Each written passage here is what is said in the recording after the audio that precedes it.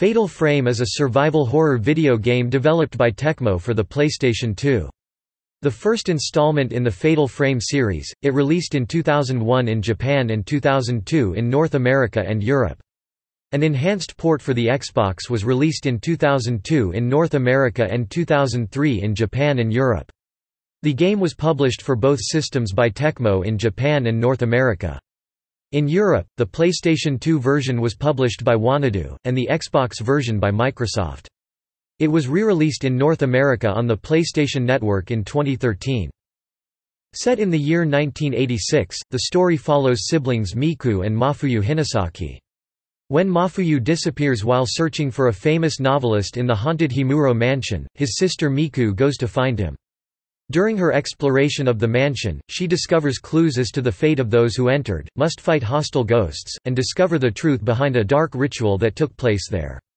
The gameplay focuses on the siblings exploring the mansion, and fighting off hostile ghosts using a special camera. Development began after the PlayStation 2 hardware was introduced to Tecmo, using the codename, Project Zero. The concept was created by Makoto Shibata based on his own spiritual experiences. Together with producer Keisuke Kikuchi, Shibata worked on creating the scariest gaming experience possible. Multiple aspects of its style and production were influenced by this development wish. First announced in 2001 under its working title, it was eventually announced for release in Western territories a month after its Japanese release, where it was marketed as being based in a true story. The game received generally positive reviews, while the port drew praise for its improved visuals. As of 2015, 4 more games in the Fatal Frame series have been released.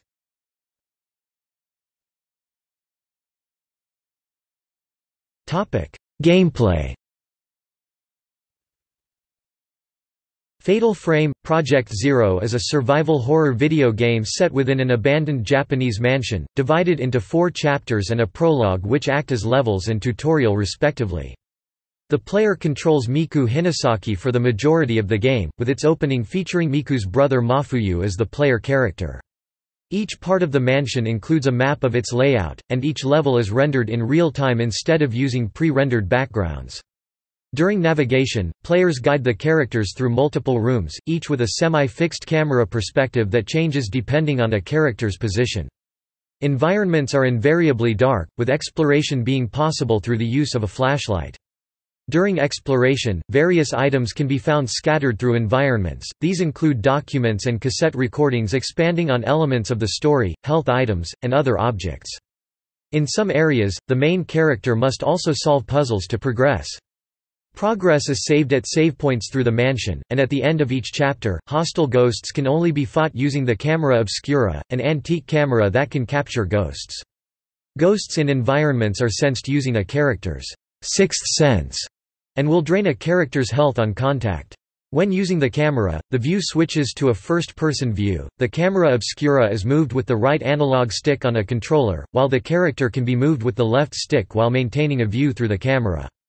Holding a ghost in view enables greater damage, but ghosts fade in and out of view as they approach. The most damage is dealt when the ghost is very close. The amount of damage taken is converted into points, which are used to upgrade the camera for faster reload time or greater damage with each shot, or adding secondary powers such as staggering ghosts when shooting them. Points are also gained by photographing benign ghosts that appear in set spots around the mansion. Film, the camera's ammunition, can be found throughout the mansion or be replenished at a save point. It comes in various grades, with higher quality grades dealing higher damage while consequently being rarer.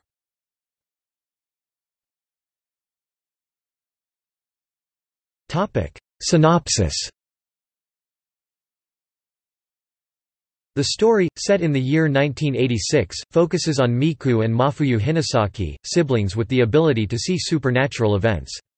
When Mafuyu disappears in the haunted Himuro mansion searching for his tutor Junsei Takamine and his assistants, Miku goes to Himuro mansion. As she explores the mansion, Miku discovers signs that Takamine's party were killed by the mansion's ghosts, and finds rope burns appearing on her wrists and ankles. Further exploration through the mansion turns up information on a dark ritual that took place within Himuro mansion. A chosen shrine maiden was torn apart using ropes attached to her limbs and neck in the so-called strangling ritual. Then the ropes that killed her were used to seal the Hell Gate, a portal to the afterlife that keeps a dark force known as the Malice and the dead from escaping into the living world. The last time the ritual was performed, the sacrifice was Kiri Himuro. Shortly before she took part in the ritual, she fell in love with a visitor to the mansion. Fearing that Kiri would not want to perform the ritual, the master of the Himuro mansion has the visitor killed and lies to Kiri, telling her that the visitor has left. However, she does find out the visitor's fate and as feared does not want to perform the ritual. This caused the ritual to fail and the malice to leak out, killing everyone in Himuro mansion and causing the ghosts to remain there and attack anyone who explored there. Mafuyu was captured by Kiri due to his resemblance to her lover. Miku finally reaches the chamber of the Hell Gate, where she confronts Kiri's corrupted spirit. With her spirit calmed using an artifact called the Holy Mirror, Kiri accepts her duty as the Rope Shrine Maiden, keeping the malice at bay for eternity. The ending then diverges depending on the game's difficulty. In the normal mode ending, Mafuyu stays behind with Kiri to keep her spirit company while Miku escapes the mansion. In the hard mode ending, Kiri convinces Mafuyu to escape with his sister.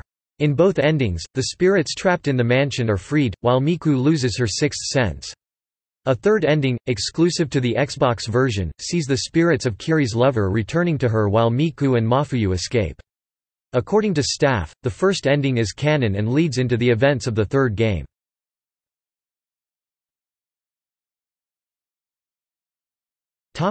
Development. The concept for the game came to future director Makoto Shibata shortly after he finished work on Tecmo's Deception, Invitation to Darkness. The concept came to Shibata inspired by his own dreams and encounters with what he felt were supernatural occurrences. Development began when the PlayStation 2 hardware was first introduced to Tecmo, under the codename Project Zero. One of the things they drew inspiration from was the positive reception of polygon characters in the Silent Hill series, using this to go a step further and create the sense of seeing things off-screen. The ultimate goal was to create as frightening an atmosphere as possible. The staff included multiple developers from the Deception series. According to character designer and CGI director Jin Hasegawa, the game's key colors are black and white. White represented hope, while black represented fear. During early development, a large amount of effort went into adjusting the lighting and shading, with the most obvious in-game representation of the key colors and desired effect being Miku's torch piercing the darkness inside the mansion.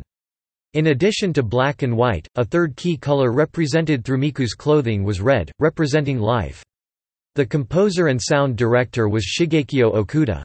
During the concept development, one of the main concepts was using stereophonic sound to reinforce the atmosphere.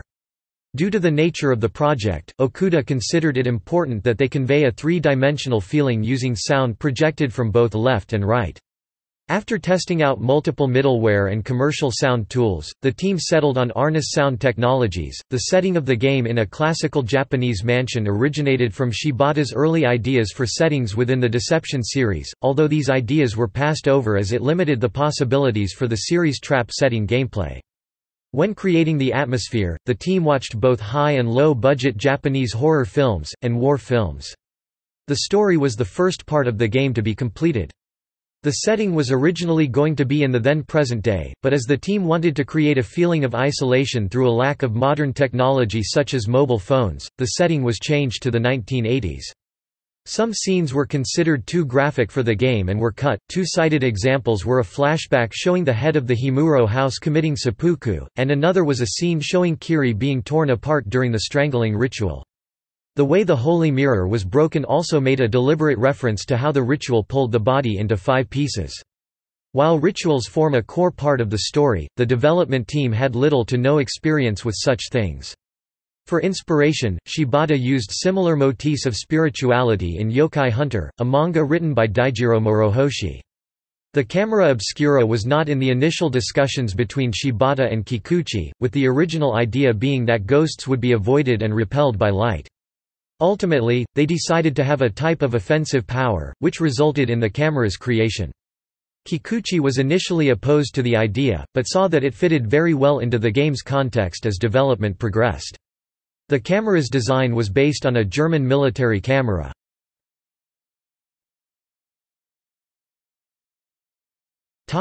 Release. The game was first announced in July 2001 for a winter release under the provisional title, Project Zero.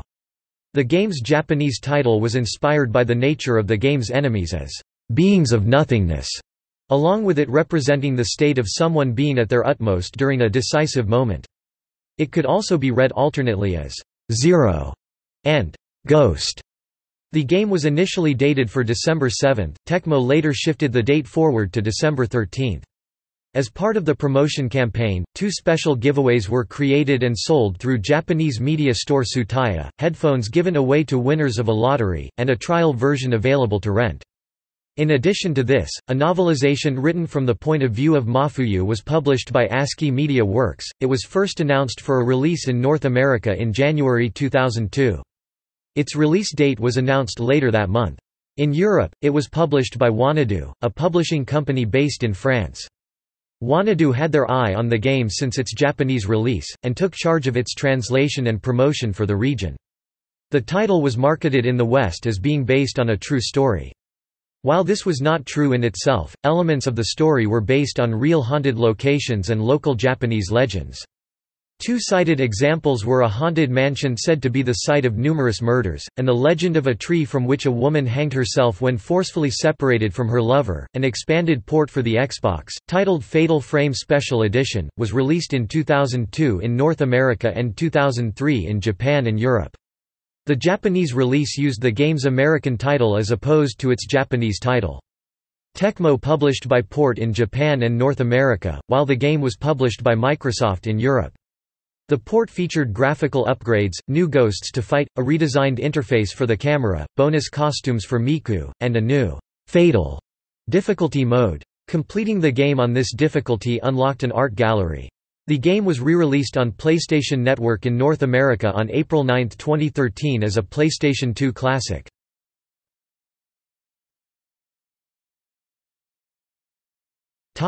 Reception. In its debut week in Japan, Fatal Frame sold 22,000 units, the lowest debut sales of the series. Its lifetime sales in the country have reached 42,000 units, also making it the lowest-selling title up to that point. Upon release on the PlayStation 2 in Europe, it sold 12,000 copies. According to an interview with Kikuchi and Shibata, the game was an unexpected success in both North America and Europe. The two attributed this to the recent popularity of Japanese horror films like Ring. Famitsu praised the use of the camera obscura in creating a sense of tension in combination with the sound and visual design. IGN's David Smith, while noting some difficulties with the controls, generally praised its atmosphere and gameplay, saying that, "Horror fans are advised to pick this one up at their leisure, and even the jaded might find something to renew their interest in the genre." Chris Baker of OneUp.com similarly praised the atmosphere and enjoyed the gameplay, particularly noting its ability to make him feel like a newcomer to gaming with its late-game difficulty spike. GameSpy's Raina Lee, reviewing the Xbox version, called it, "the only really scary game on the Xbox." Eurogamer's Rob Fahey, while initially wary of the game, was impressed by the game, calling it, "compelling and utterly addictive," and citing multiple parallels with Ring. GamePro was less enthusiastic, saying that it did not hold up well alongside games like Silent Hill. Chris Hudak of Game Revolution particularly praised the game's atmosphere, but faulted the camera obscura's need for ghosts to be within the targeting area to score points, and some over-familiar elements similar to other horror games of the time. GameSpot's Miguel Lopez was generally positive, enjoying the game despite faulting some of the textures and particle effects. In conclusion, he stated that fans of the Resident Evil and Silent Hill series would enjoy the game. Impressions of the Xbox port were also positive, with multiple reviewers noting improved textures and expanded features over the original release. Lee was particularly positive about the improvements despite them not being substantial when compared to other expanded re-releases of the time, recommending it to players who had yet to try the original version. IGN's Aaron Bolding likewise noted the graphical upgrade, while saying that players of the original version would find little to attract them again aside from the new difficulty mode. Eurogamer's Kristen Reed, echoing Fahey's sentiments about the game, called it one of the best games on the Xbox, positively noting the added features and graphical upgrade. GamePro, while again faulting it when compared to other horror games, was generally positive about the upgrade, calling it a solid choice for horror fanatics, especially considering that genre offerings on the Xbox are few and far between. Ricardo Torres of GameSpot was less enthusiastic about the graphical upgrade, but praised the improved sound quality and called it a sound game in the genre.